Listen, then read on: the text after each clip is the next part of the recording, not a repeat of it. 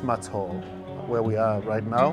What you see is students coming in briefly after what happened on Sunday with the fire. They have been allowed to come back and pick up some of their belongings. Unlike the other students in the other res who are returning today, because we have to fix some of the damage that was caused to the residents. And they'll be away temporarily to various hotels around the city, together with our sister residents, Fuller Hall, across the road.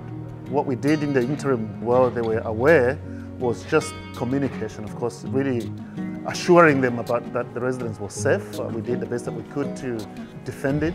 As you see, we are standing in this room. This is the only room that has been badly affected, where you can see the roof fell in. There's a fridge there, some desk and the books. These ones are destroyed, and the bedding, as you can see, this one's she could not save. Every student was affected, but this one we knew that, coming into your room, that you left, with everything, and then you come back and it's like this. It was more traumatic.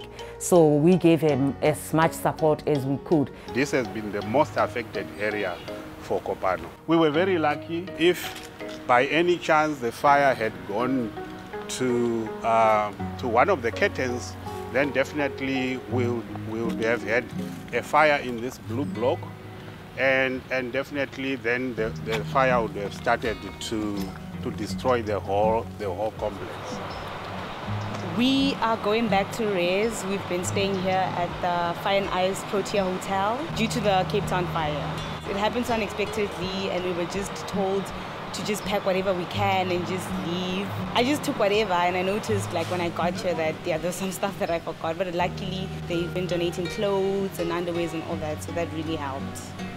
Yesterday we received cleaners who came to our residences and cleaned all the residences from the floor up to the roof. So I think UCT, when it comes to that, they did their homework. So I think students are going to be happy to go back to res, but I know they're not happy because they were getting used to the soft life.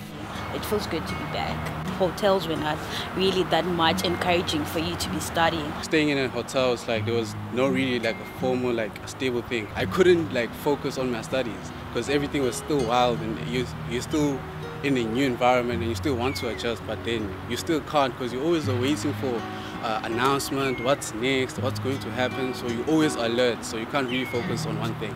So now we can just relax, prepare for the following week. I know tracking down students has been so difficult because some people left earlier, and then being in all different places and obviously no access to leadership.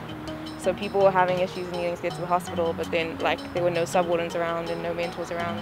So yeah, that was quite difficult, but I mean, it is nice to be back so that we can keep an eye on everyone and everyone's in the same place again. I am very glad to be back at Res. Everything looks fine in my room, nothing's burnt, nothing's missing, and I'm very excited. We went out of our way to ensure that the students felt welcomed, and we chatted to students as they arrived, and by all accounts they had a blast. Yes, it was traumatic. I'm not underestimating the trauma of the evacuation, but just chatting to the students, I think a lot of the students and people have focused on what to be thankful for. And so the UCT community, the staff, Cape Town as a whole has really opened up their hearts and their hotels and their wallets for our students.